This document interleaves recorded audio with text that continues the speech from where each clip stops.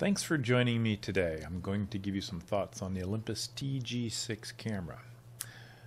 I've really been a point-and-shoot camera on steroids diver for some time, beginning with the disc camera and Ike-like housing that came out in the 1980s.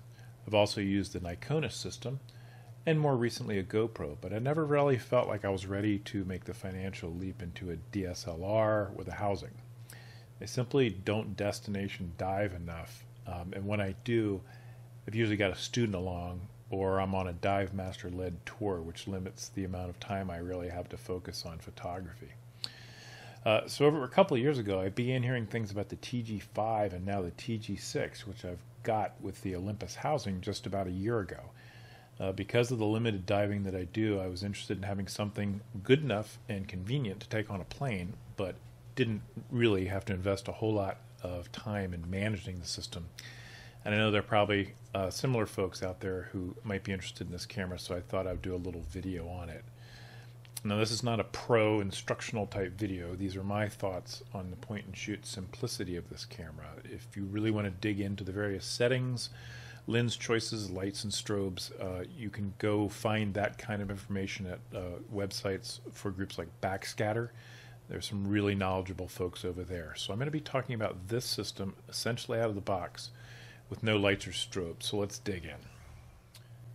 So I've been in the water twice with this system. Last year I was down in Crystal River snorkeling with manatees, and then I recently just got back from a day of diving on Molasses Reef in Key Largo. So let me go over the components I've got in my system again. This is bare bones.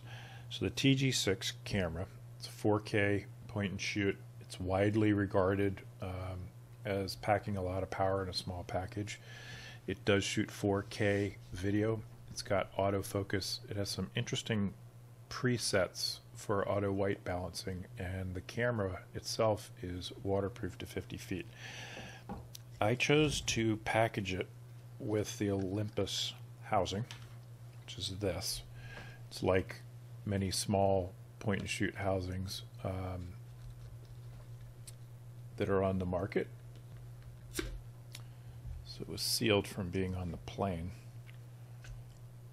And the camera just fits right in. It's got all the controls here on the back.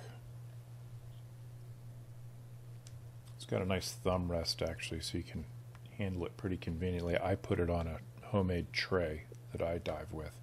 Also has a diffuser for the flash. This becomes inoperable if you're using one of the add-on lenses, which I'm going to show you in a second. And there's, of course, a viewfinder on the back. I chose the Air Lens from Backscatter because it'll shoot underwater and above water. It looks like this. And it simply just screws onto the front of the housing, and you can see how it will obstruct the flash diffuser there. There it goes. There's 3 attachment points for 1/4 inch tripod mounts or tray mounts there. So that's what it looks like with the Air Lens on it. And this is what I use for the video examples you're going to see in a moment. Alright, so let's take a look at what we did with the manatees. Obviously it's a shallow water because we're snorkeling. It was an overcast day. Again, no strobe. It had the Air Lens on it that I just showed you. And here's an example of one of the pictures that we took. And I'm just going to go through and look at some of these. Let's look at some of the footage. And I shot this in 4K.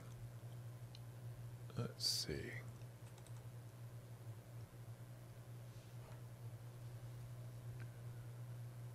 You can see there's really outstanding sharpness in the picture.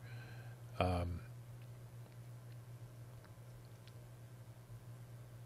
there's actually an example of how the Air Lens works above water and below water.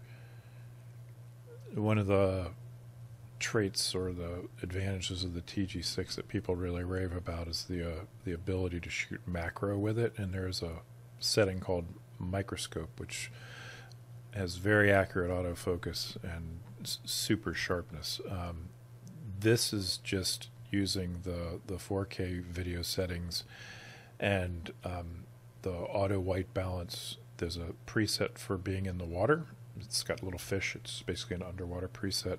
That's what I've got here for the white balance.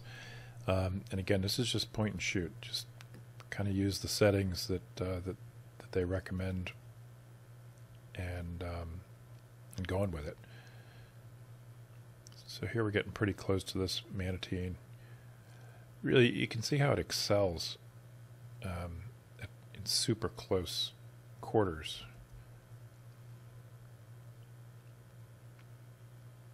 It's not really super wide field. It's kind of an intermediate wide field.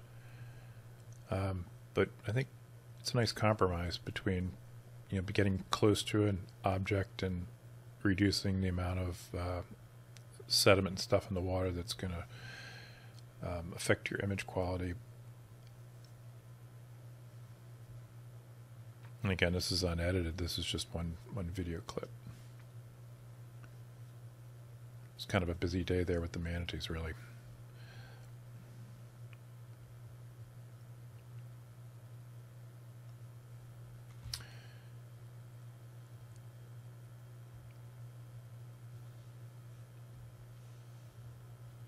All right. So let's move on to some of the footage at depth from the Keys. Okay, so this first clip will give you a good idea of how the autofocus responds on the camera. I'm kind of coming over a little coral head here, and you'll see it struggle a little bit to come into focus. But there you are. I don't think this is 4K video. I think this is high def. So 1080p.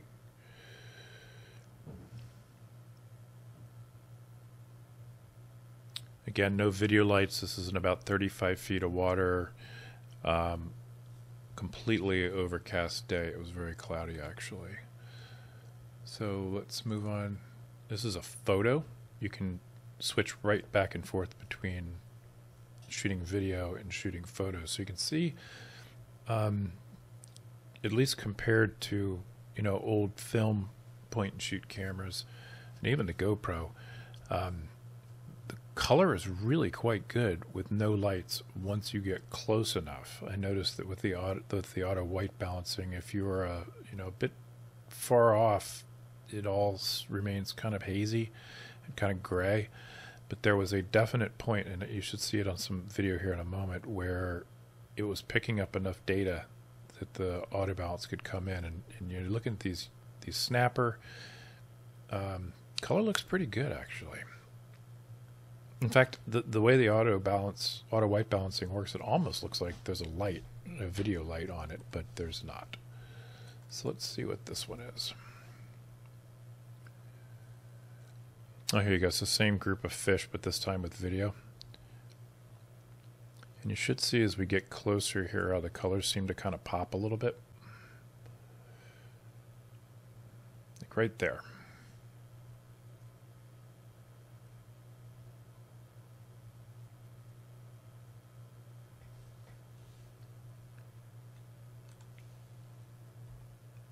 Let's see what else we have. So here's people underwater. These are my kids.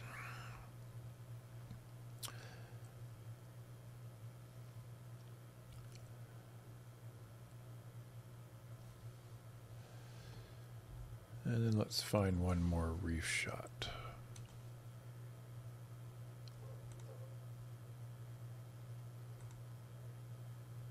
Yeah, I think this one's good. I was able to get pretty close on this, so you can again see that when you get close to the subject, it's very sharp. Colors look pretty decent. The TG-6 isn't the least expensive option out there. With the housing and the Air Lens, it's it's under $1,000, I think. But so it's still a sizable investment.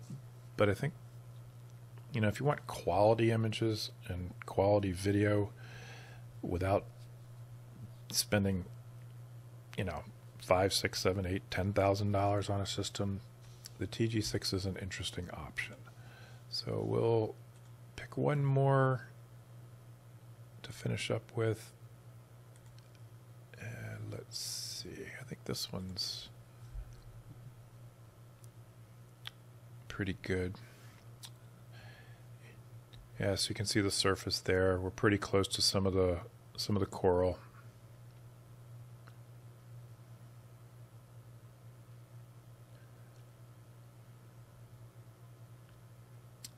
Gets a pretty good idea of what it looks far off. So there's definitely a range you want to stay in so the colors don't get washed out.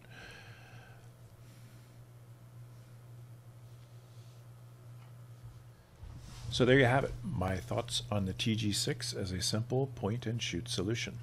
If you're not interested in all the overhead of a more professional system, or don't have that much money to invest, or maybe you just want to grab some pics and video along the way on your dives, I think the TG-6 is a viable option. I'm personally looking forward to experimenting more with the macro functions, and I do plan on adding strobes and lights in the future, so maybe we'll get back and revisit all that. But in the meantime, I hope the video was instructive. I hope you enjoyed it. If you'd like to ask any questions, please feel free to email me at theamazingocean.com or drop a comment below. Like everyone says on YouTube, please subscribe and give us a like. Thanks for watching.